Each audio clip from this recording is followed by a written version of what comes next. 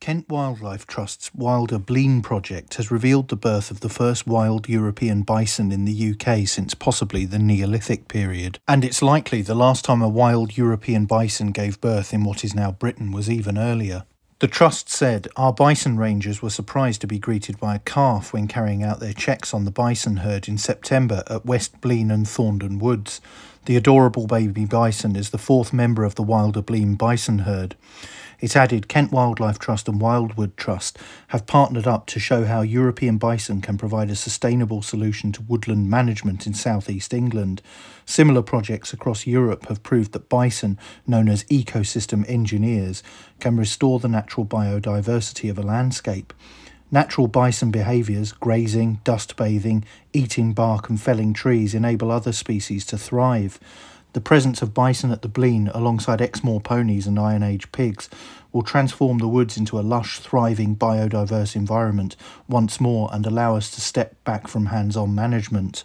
The organisation says that part of the project will be extensive consultation and engagement with local landowners, interest groups and residents in the area.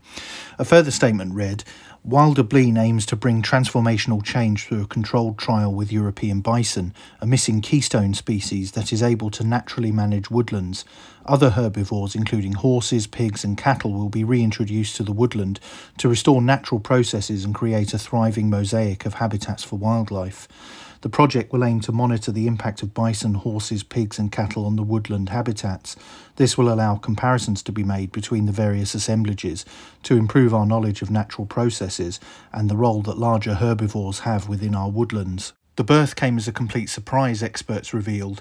Tom Gibbs, one of the two dedicated bison rangers at the Wilder Blean Bison Project, said, "It is difficult to detect pregnancy in bison as they naturally conceal being in calf to avoid being hunted by predators. It is a survival mechanism."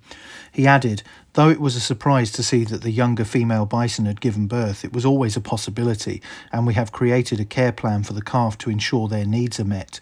These animals are wild, so we want to remain as hands-off as possible, but their welfare is at the absolute heart of what we do." The calf was discovered on the 9th of September after its mother disappeared into the forest to give birth in a secluded location. The healthy new addition was said to be doing well and is already nibbling leaves and running around the rest of the herd. The bison in Kent provide a glimpse of what the UK's woodlands would once have looked like when first people started inhabiting the island thousands of years ago. However, rewilding projects such as this that aim to reintroduce animals like bison to the UK are not without controversy.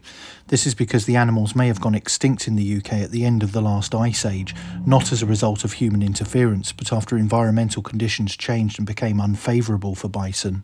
This has led some conservationists to question whether they should be considered native species in the way that beavers and wolves, themselves subjects for reintroduction programs, are. Yet, despite this, there is a growing movement to return bison to the countryside, not least as a proxy for other large herbivores such as aurochs, which were found in the UK and are now extinct. Smaller than their American counterparts, European bison are better suited to living in the more confined woodlands that once stretched across much of the continent. Paul Hadaway, the Director of Conservation for Kent Wildlife Trust, said, "European bison are an incredible species which were on the brink of extinction after the First World War. To think that their numbers now swell beyond 9,000 is a true testament to the commitment and dedication of international breeding efforts and, as an organisation, Kent Wildlife Trust are privileged to now be a part of that journey." The bison will continue to be monitored by scientists, including some from the Natural History Museum in London, to fully understand what impact they have on the forest. That's it for this video. Don't forget to like, share and most importantly subscribe. And you can also support the channel on Subscribestar via the link in the description. Thanks for watching.